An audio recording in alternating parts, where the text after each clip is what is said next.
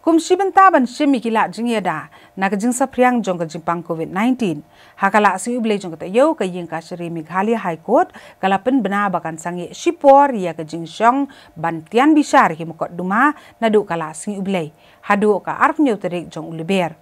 henrei ontian bishar thik tang ye ki mukotduma ki belong kerki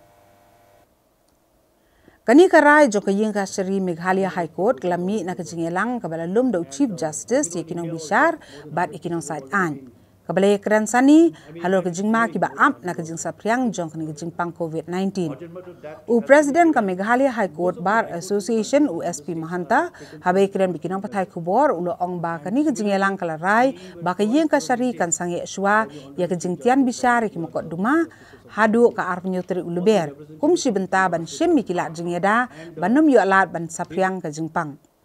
ula kentu ya baro kinong sajan bakim dei ban let yalum haki bar association kumbala kentu do Chief Justice ka jela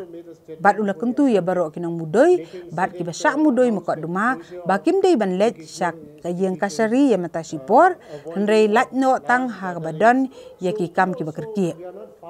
Ulai itu bahaya kini karai ladap ru ban pentip sabaro ki President bagi General Secretary jong ki Bar Association beper jong ke jela ki bakan thop ya kan nong po Bar Association Shillong Bar Association Nong Stone Bar Association Tura Bar Association Kliariat Bar Association bat Jowai Bar Association bakin khang khardep sipor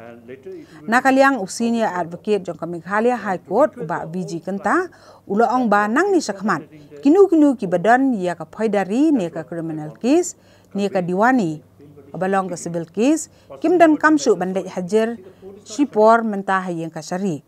khanang ba ki brio ki bana nong kendong kinam dan kamban wan sasar bat ba kinam ya bed ya kani ka jingpang bat long kinong ra yo khanyang jingpang segi sinong ki jongki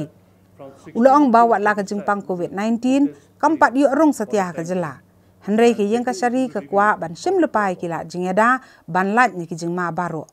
The courts will be functioning. That is the High Court as well as the subordinate judiciary, including the District Council Court. They will be functioning, but in a very limited process. There is only urgent matters, extremely urgent matters. So far, regular cases are concerned. We are advising, we have been told to advise the general litigants, the accused persons, the litigants in the civil cases, not to come to the courts, not to come to the bar association in order regarding their cases. At this juncture, at this stage, it is a stage where we have to take precaution.